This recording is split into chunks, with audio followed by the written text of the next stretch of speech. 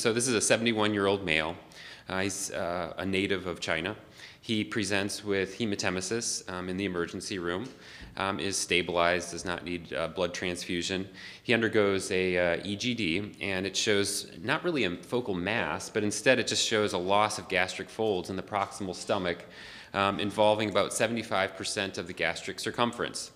The endoscopist appropriately does a series of biopsies, even though there's not a discrete mass, and the pathology shows well-differentiated gastric adenocarcinoma. And silver stain is done, and H. pylori organisms are visualized as well.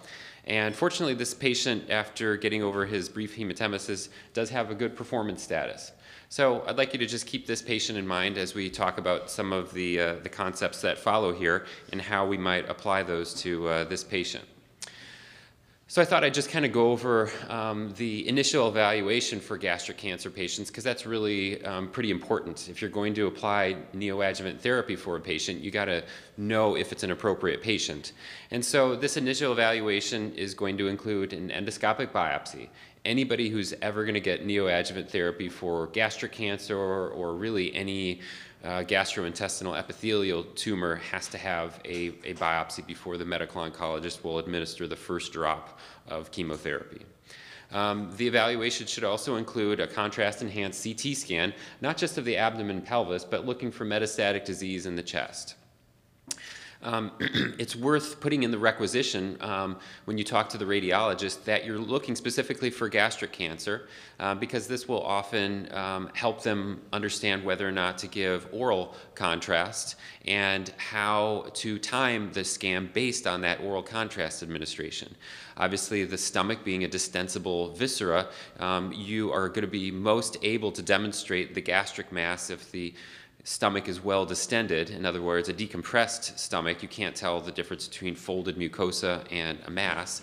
And so that's where providing good clinical information to the radiologist helps you get the best information possible back from that CT scan. A CEA level doesn't really help you when selecting patients for neoadjuvant therapy, but later down the road, if you're interested in monitoring your patient for recurrence, this can be helpful if the CEA is initially evaluated. Nutritional parameters are very important to consider. As we know with gastric cancer, much like Dr. Christine talked about for pancreatic cancer, that these malignancies are not diagnosed often until later stages of disease when the patient has already had a decline in their performance status, most notably anemia for the case example that I gave of somebody who's presenting with hematemesis, or in weight loss, anasarca. All of these things are going to be poor parameters when asking them to heal from a significant operation. Along those lines, their performance status is going to suffer as well. Hypoalbuminemia, along with that, weight loss is a frequent finding. And finally, to really complete your clinical staging, you need to ask for an endoscopic ultrasound. The important components of the endoscopic ultrasound are going to be learning more about the T stage. This is something that the CT scan cannot tell you. The MRI cannot tell you. It can tell you a T stage for rectal cancer, but it cannot tell you a T stage for gastric cancer. And so endoscopic ultrasound or surgery are really the only accurate ways of determining that. And then, of course, your nodal status is going to be an important part of the information that you learn from the endoscopic ultrasound. So just to review the AJCC T staging for gastric cancer is based on the depth of penetration, not the size of the mucosal lesion, but the depth of the penetration. And when we're talking about neoadjuvant therapy, as we'll see on the next slide, really what we're looking for is the pathologist to comment on the relationship of the tumor to the muscularis propria. So T1 lesions do not impinge on the muscularis propria. T2 lesions do. T3 penetrate. And of course, T4 lesions are going to be more advanced with transmural involvement of the gastric wall. For me, I frequently use and ask the residents and to look at NCCN recommendations. With all the different gastrointestinal malignancies that we're seeing in clinic on a given day, it's easy to sort of mix all these together, and a nice way to help remind yourself to make sure that you're kind of thinking along the right way is to refer to the NCCN guidelines. This is a free website. You just have to register once. There's no charge for it. It's just nccn.org, and it kind of puts these concepts into an algorithmic form. I don't suggest that these are doctrine, but they certainly help you think along the lines and jog your memory in the right direction. So to look at what their recommendations are for gastric adenocarcinoma, somebody who's medically fit and potentially resectable based on CT scan findings and physical exam and history, those patients go on to endoscopic ultrasound, and if they have T2 depth of tumor or any lymph node involvement, then those patients can have one of three interventions. You'll see that surgery, perioperative chemotherapy, or perioperative chemoradiation therapy are all listed in NCCN guidelines, and this is a peculiar time, a transition time, where we don't really have superiority of either one of these three treatment modalities. And so I'll just kind of work through the perioperative chemotherapy and chemoradiation first. So Dr. Christine alluded to some of the benefits of neoadjuvant therapy, and I'll echo those from a gastric cancer perspective.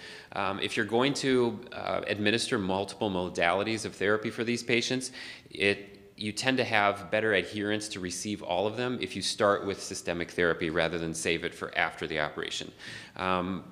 Patients who have a declining performance status can have complication afterwards that delays or makes them never eligible for that chemotherapy.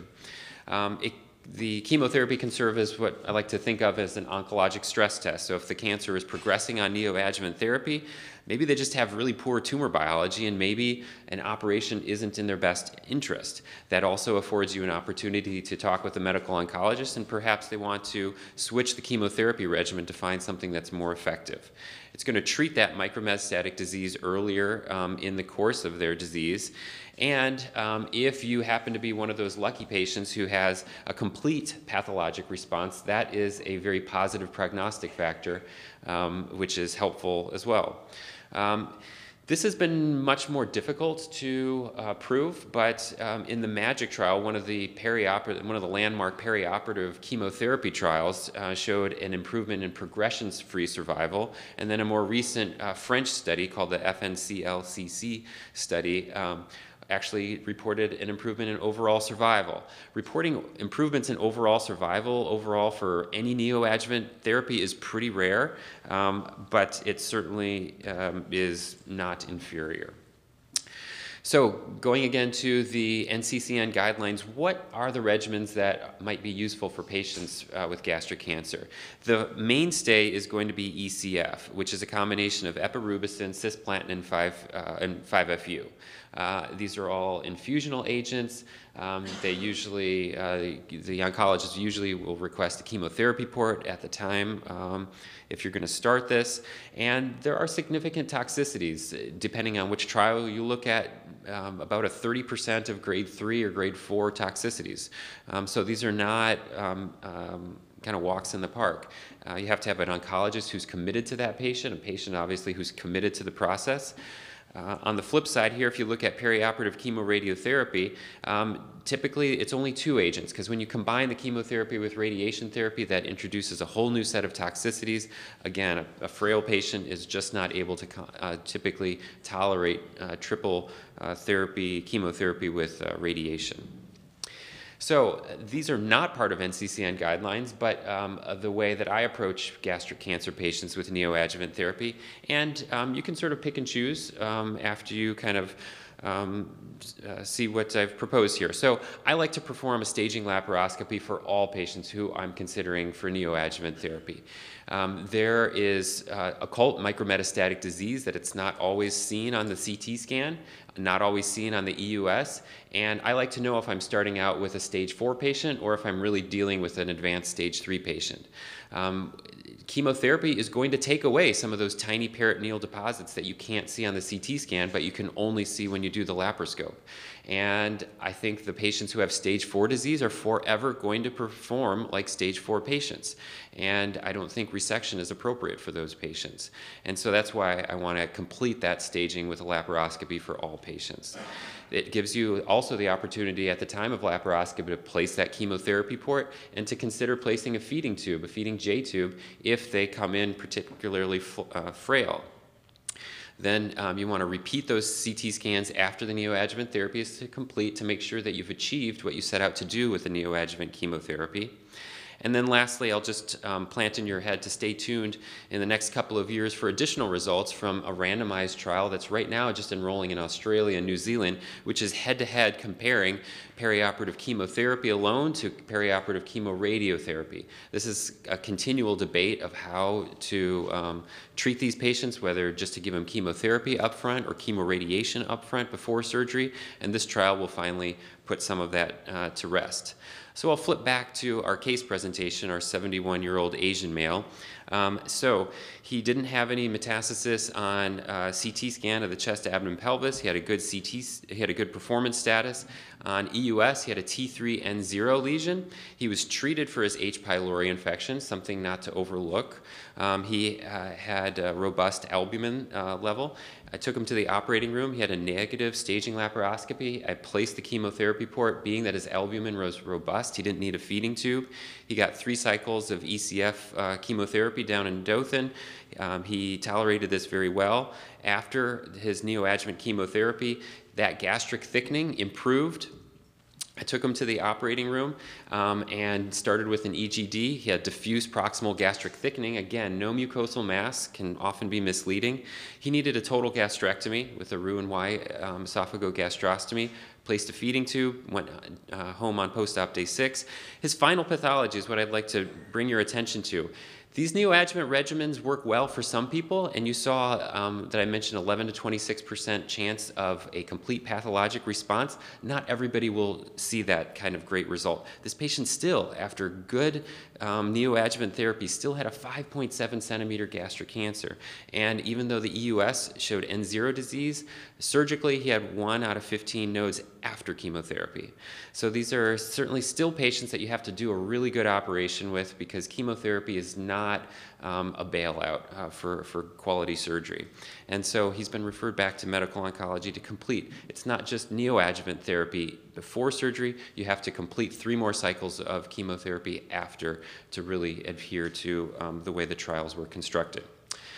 So with that, I'll just kind of reinforce the take-home points that I'd encourage you to think about endoscopic ultrasound for all gastric adenocarcinoma patients, to consider neoadjuvant therapy for patients with T2 or greater disease or with N1 disease. I think you should consider staging laparoscopy for all patients who are going to start neoadjuvant therapy, and that perioperative chemotherapy versus surgery improves a number of survival parameters. And with that, I'll wrap things up, and I appreciate your attention. If you're interested in some of those landmark trials, I'll leave these displayed for a few seconds, and I think the slides are being provided to everybody. You're welcome to look these up or email me. I'd be happy to send you the PDFs.